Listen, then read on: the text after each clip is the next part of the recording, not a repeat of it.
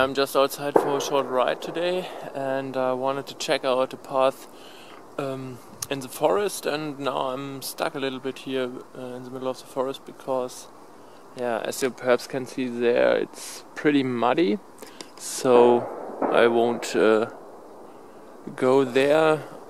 I just have to check out if I find a way surrounding this mud pool. Yeah, sometimes that's the case. It doesn't work out. You're searching for a good path, but you don't find any, or the path isn't that good as you thought it could be. And I have an announcement to make. In early January, I'm going to the Harz Mountains on a 2-day tour with a friend of mine, and we are hoping to have some snow there. And it's for northern Germany, this is a really high mountain. It's more than 1,100 meters above sea level, and so the chance of having snow there is quite good.